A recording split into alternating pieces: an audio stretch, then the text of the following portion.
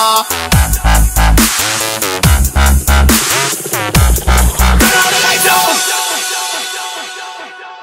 my mustachians, so welcome back to another video. Today's video is talking about armor stands. Yes guys, armor stands are pretty amazing guys. You can do a lot of stuff with them. They actually have a lot of features of decoration meaning that it can go a long ways with making it look cool in your house and so forth.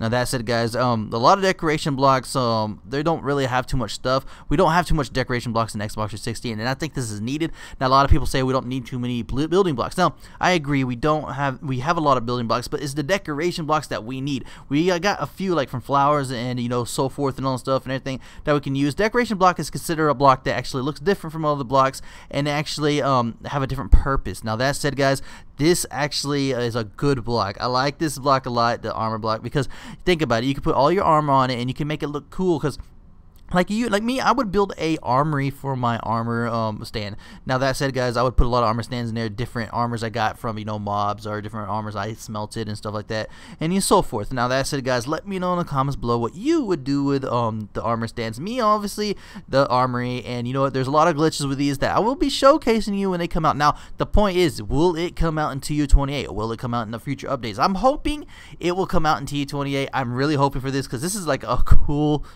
block guys.